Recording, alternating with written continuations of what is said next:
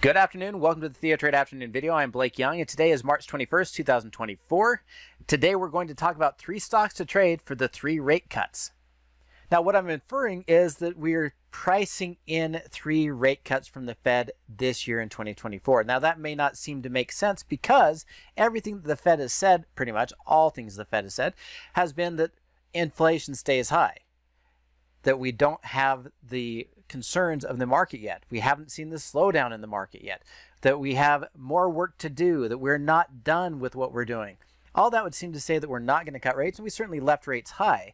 And yet when we look at the dot plot, this is from the Federal Reserve, the FRED, the dot plot, this shows us what the members of the FMC are pricing in. And what we're seeing is the current rate between here and then 1, 2, 3 rate cuts, where the majority of them think it's going to be by the end of this year, 2024. And we actually can see that we expect even more cuts into 2025, 2026, and the long run, that we're going to see rates drop all the way back down near 2.5%. So why is it that we're pricing that in? Well, we can argue that they're really seeing more data and they're seeing that we are going to see a slowdown, that we're already seeing a slowdown economically, and that they need to stimulate the demand of the consumer. The problem is, again, we still have inflation. So the question for me is not whether it's going to happen or not whether we have inflation or not. My question is, if we're going to see 3 rate cuts, what are some trades that we should be looking at?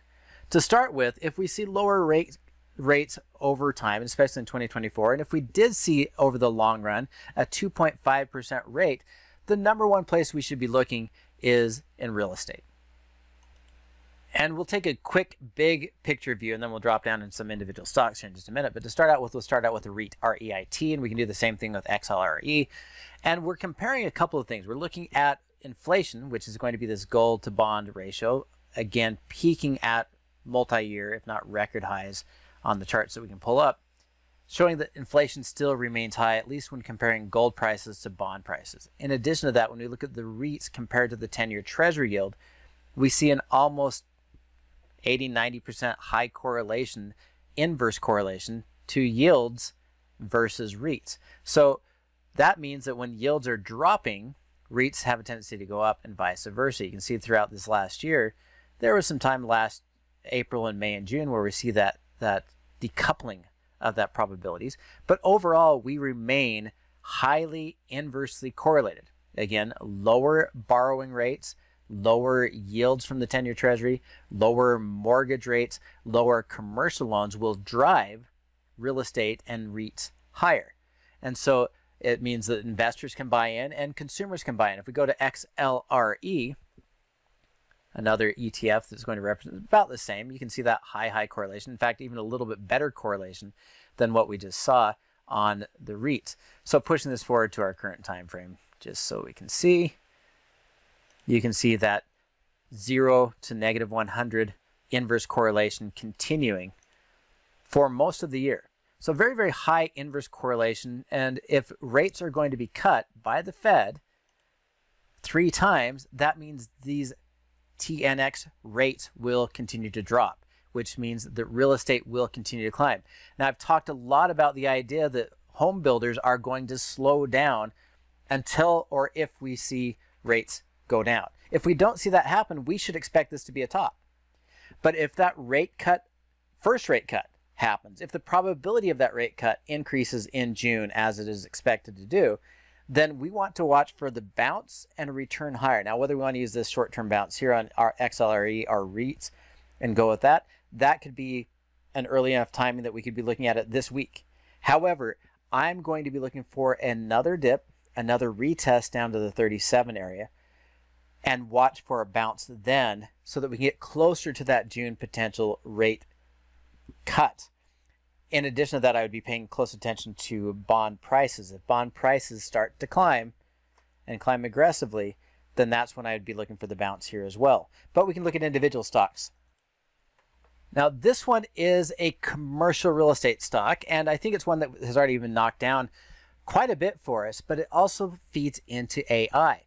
This is Equinix, if I'm pronouncing that right, EQIX, and EQIX is a REIT that is based off of data centers. So they have 250 data centers and 70 some metros across 30 plus countries. And this pullback, this aggressive pullback, is, I think, discounting the stock quite a bit. We've discounted it down through here. As you can see, they've maintained a fairly sizable earnings per share. They pay a good dividend. And if you see the rate cut happen, we have a high inverse correlation here. We want to zoom into 1 and -1. If we see the rate cut happen, or signs that the probabilities of the rate cut are going up, this is an area that I think you could put a position on that is fairly low risk at a key support or value area level for the opportunity to collect a high dividend and see the stock go all the way back up. The nice advantage with REITs in this type of environment is that they are required to pay out a specific amount in conjunction with their dividends. And so it becomes a good income stock, a good long-term holding stock, and the opportunity to potentially sell covered calls against it. So it's kind of a triple threat, as it were, if rates cut. And pay attention to, again, that high inverse correlation that will set you up for the timing of the rate cuts and a bounce right near here. And it may be getting close to it already, but if I can buy closer to 800, that could give an opportunity to get into this trade at a discounted value. The dividend as a percentage is only 2%, but it is one that could last for quite some time, as I don't see the data centers going away, and I see a very consistent dividend paying stock, as we've already discounted it to this point. By the way, they also have a very strong 5-year trend of earnings per share growth. The next area we're going to look at is financials, but we're not going to be looking for bullish trades on financials. We're going to be looking for bearish trades in financials, because we're looking for the positive correlation. When interest rates are high or remaining high or climbing higher, we have a tendency to buy financials assuming that they're going to make higher and higher yields. The problem I have with this is they only will gain and continue to rise if they have excess reserves and the ability to lend money. So high rates does not mean that banks are necessarily going to make money. It can mean that they are not going to make money if they don't have the money to lend. So if they're already pushing higher regardless of whether they have the extra money or not, and we see it roll over, then those banks, those companies, those regional banks or capital markets could see a major sell-off if they can't lend money and if rates start to fall. So the trade I'll be looking for here is if rates cut, then Wells Fargo, who didn't break through new record highs, didn't reach new 52-week highs, unlike JP Morgan, Bank of America, Citigroup, Goldman Sachs, Morgan Stanley, Capital One Financial, Ally Bank, all of them hit new record highs today. Wells Fargo couldn't clear the high. And if they can't clear the high now, what's going to happen if they cut rates? They're probably going to fall back from 58 down to about 47. And that's what I'd be looking for, a in-out spread or a long put or selling call verticals now, because they couldn't break through. And if we see a rate cut, then they'll have less ability to borrow or lend, and they will have to make a tighter yield spread when we look at the difference for Wells Fargo. And as a side note, Wells Fargo has also had their net profit margins decreasing over the last 3 years despite the higher rates. So they're already struggling keeping their margins with higher yield spreads and higher rates. When that tightens down because of rate cuts, they will likely suffer, and we may already put in the top for Wells Fargo. Now, the last stock I'm going to look at is one in the tech sector. Obviously, if lower interest rates are there, the technology sector has a lot of money they spend on research and development and developing new products. And when rates are falling, they generally invest more and grow more. So we can look at XLK and look at the historic inverse correlations here. We're not really correlated at this moment. And even the stock that we're going to look at next is not one that has a high inverse correlation, but I like it from the price pattern. I like it because it's connected to AI. I like it because there's great growth potential, and it's a small cap as well. So all of those things would be supportive of the idea that lower borrowing costs in a small cap in the tech sector with AI and already giving us a bounce so we don't have to wait till we see the rate cut works out for this next one. Now, this is Altair Engineering Inc., also a tech company. It's in the small caps. It appears in the Russell. It's a pretty big company inside the Russell. But this is a high-performance computing software company, and have all the keywords ready to go, which would be cloud solutions, AI. It's going to have some additional things such as Internet of Things. So this is one that kind of touches in many areas into the sector that we would expect to grow with lower and lower costs. They've been around since 1985. I haven't done a lot with this one, but I really like the price pattern that we already saw. We've rallied off of these lows. We've made higher highs, higher lows. We had a big correction through here, and that channel broke arguably yesterday, and we had follow through today. So I don't think we have any trouble getting back up to 92.